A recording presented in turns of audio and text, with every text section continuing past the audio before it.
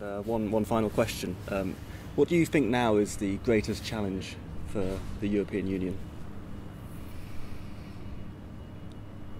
To show, I hope it will be able to show, I'm not sure it will, that present-day democracies and integration are not becoming inconsistent.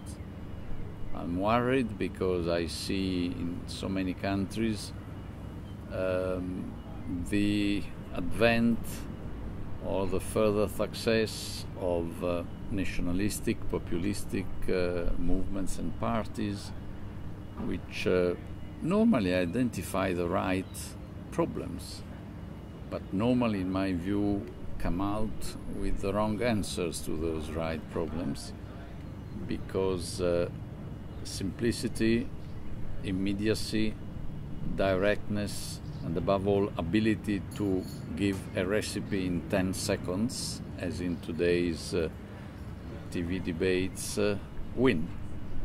And so most answers tend to be of a dismissive nature vis-à-vis integration. Is there excessive unemployment in a country?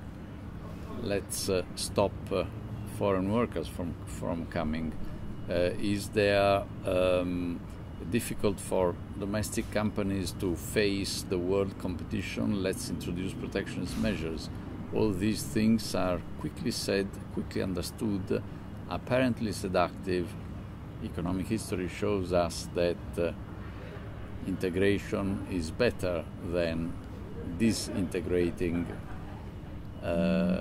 Europe, for example, through protectionist measures, but with the political systems so much leaning towards short-termism, I see a difficulty in asserting forcefully and in a winning manner the cause for integration. Are you optimistic or pessimistic about this? Not very optimistic right now. That's a shame. Well, Mario Monti, thank you very much. Thank you very much.